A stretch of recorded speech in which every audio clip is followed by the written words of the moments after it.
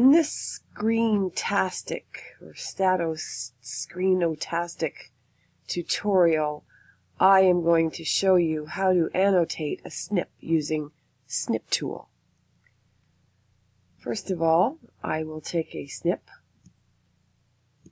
and let's just go up and see that. Snip tool. And I will take a rectangular snip of a question that I didn't know the answer to.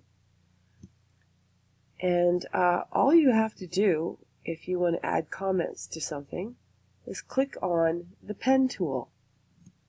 Pen, red pen, blue pen, black, custom pen, whatever you want. I think I'll use a blue pen. And just go ahead and use your mouse, or if you have one of those fancy dancy pens that you can attach to your computer, even better, because it's very difficult to write with a mouse. But I will go ahead and try, and I will write my name. Very, very difficult, as I said, but I am a keener, and I will try my best. And there you go.